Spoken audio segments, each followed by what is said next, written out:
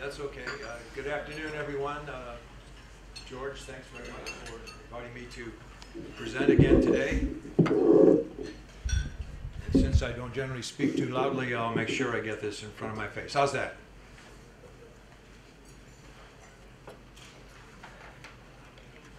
Okay, Texcom.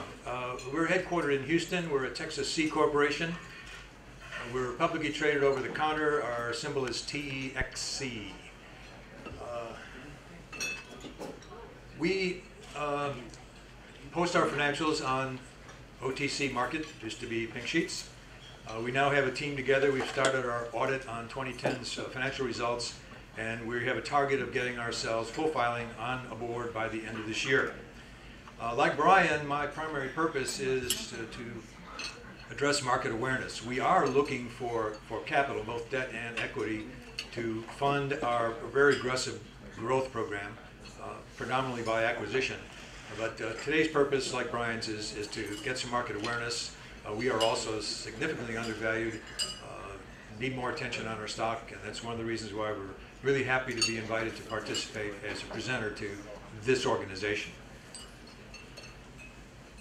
Again, standard statement, you all are familiar with that. I wanted to explain to you that our corporation has investments in two subsidiary companies. The one on the left, MB Environmental Services, is an environmental service provider to the exploration and production segment of the oil and gas industry. What we do in that business is dispose of waste materials generated by exploration and production activities.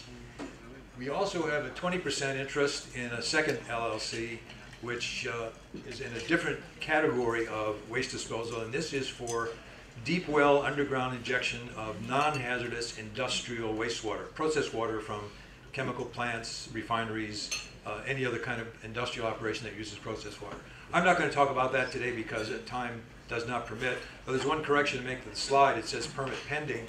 Actually, our permits were now issued by the Texas Commission on Environmental Quality on February 17th. So we're now in the process of getting our engineering design, raising our funds, and we'll be building out a facility that should be in operation by the fourth quarter. Now, back to MB Environmental Services, the subject I'm going to talk to you about today. What is this waste disposal all about in exploration and production? Well, in the top of my slide are the traditional materials that have always been generated by exploration and production. Drilling waste, sometimes called non-hazardous oil field waste, or NOW, is what comes out of the wellbore while you're drilling the hole. It's rock tailings, drilling muds, chemicals, and salt water.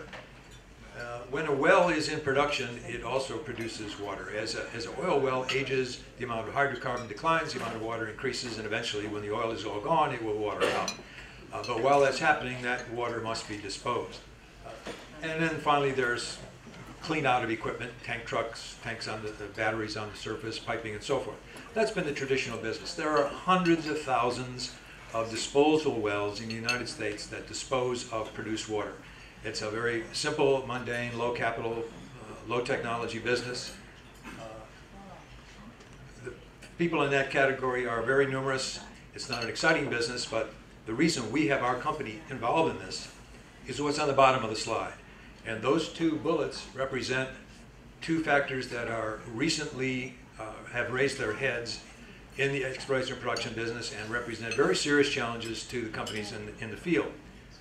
Naturally occurring radioactive material is commonly known in the business as NORM, N-O-R-M, and the frac water, or water that is generated or used during the fracturing process. I'm sure everyone in this room is aware of fracturing of shale gas deposits happening all over the country. There's been a lot of publicity about it because of public concern over potential contamination of groundwater.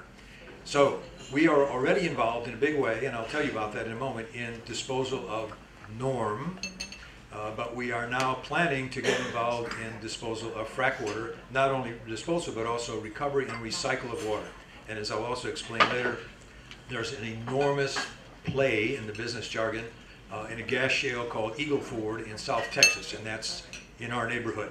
So we intend to be an active participant in that as it experiences explosive growth, literally. It's almost like a California gold rush in a part of Texas that's very sparsely populated. What is norm? Let's talk about that for a while. Radium is everywhere in the crust of the Earth. Radium is the radioactive element that's present in this material we call norm.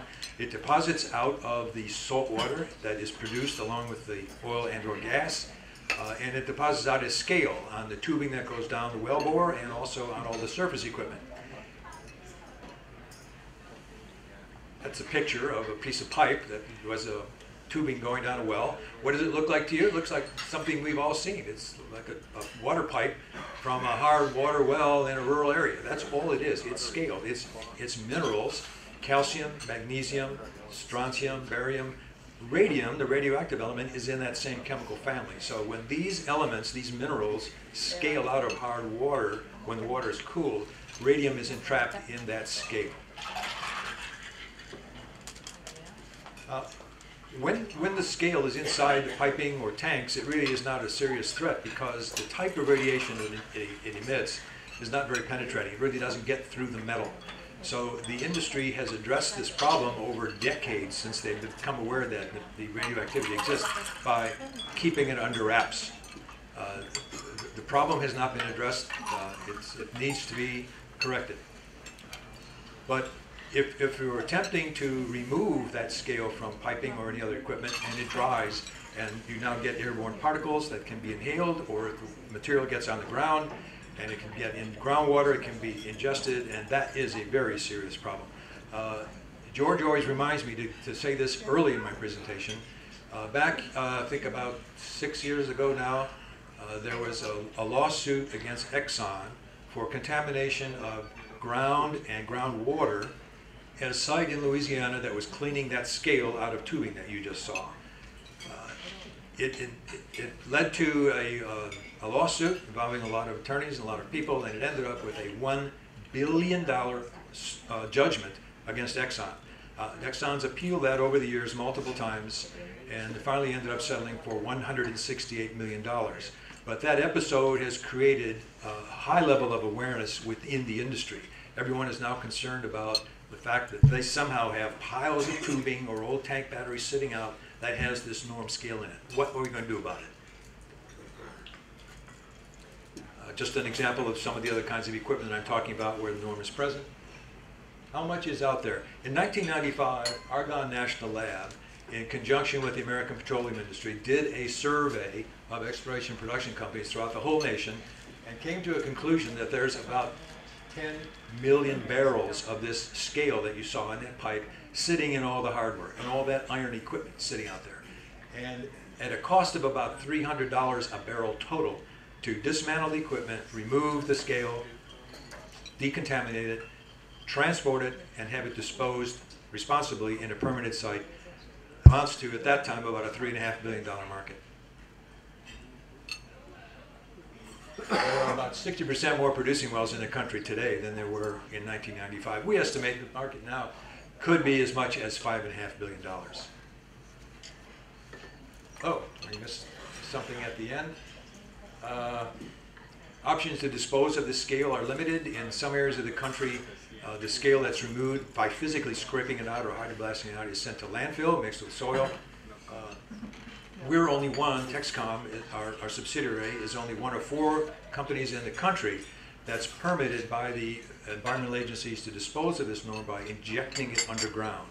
And what makes that unique is you must be in a proper geographical area that has the right underground geology. And of those 4 companies, we're only one of 2 that's publicly traded. Okay, with that as a background, why are we professing that this industry is going to grow?